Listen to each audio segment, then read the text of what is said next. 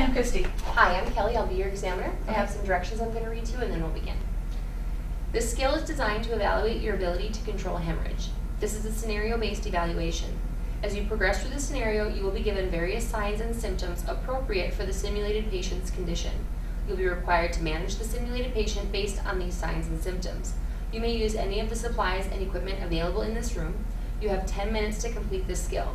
Please take a few moments and familiarize yourself with your equipment before we begin, and let me know if you have any questions. Okay. I don't have any questions. Okay, I'll read you your scenario now. Okay. You respond to a stabbing and find a 25-year-old female patient. Upon examination, you find a 2-inch stab wound to the inside of her left arm at the antecubital fossa. Bright red blood is spurting from the wound.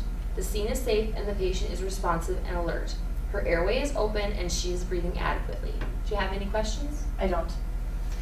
BSI, I'm going to come up here and immediately hold direct pressure and elevate the extremity. The wound continues to bleed. Okay. Ma'am, can you put your hand here and hold this? I'm going to get the tourniquet and put the tourniquet as close to the wound as I can.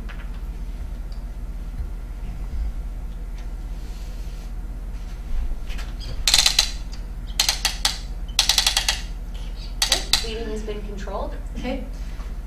Your patient is now exhibiting signs and symptoms indicative of hypoperfusion. Okay, I'm going to lay her on the ground. Ma'am, can you lay on the ground? And I'm going to have you put your feet up on this chair. I'm going to cover her up with a blanket to keep her warm. I'm going to apply oxygen on her, and I'm going to transport immediately, and I'm done with the station. Thank you. Thanks.